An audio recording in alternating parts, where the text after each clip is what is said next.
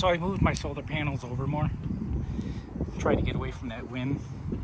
It's holding up pretty good over here.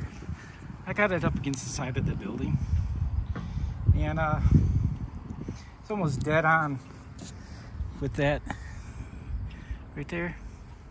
It's almost right at the bullseye. So I'm getting, let me see, I don't know if you can see that, it's like 117. The highest it got to was 120. So that's better than what it was when I had it over here, where I was getting 112 and I couldn't get it to line up.